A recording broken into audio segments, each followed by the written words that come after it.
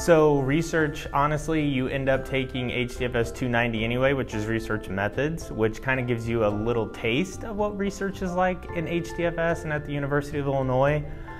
You end up in the child development lab. It's a really great experience.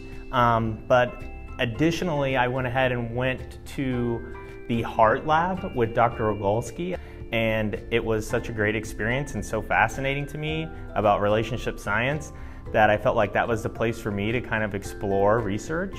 And once I got into it, Dr. Ogolski creates an environment that is so awesome and so interesting and really presents some of this in-depth relationship science stuff that's like a vital part of everything that we do in our lives anyway. And so I felt like that was probably the best place to explore just human development. An example of a research project that I participated in with HDFS is research that an HDFS graduate student did on LGBTQ plus women and their experiences in Panhellenic sororities. I've been involved in the Healthy Experiences Across Relationship Transitions Lab with Dr. Ogolski since my freshman year.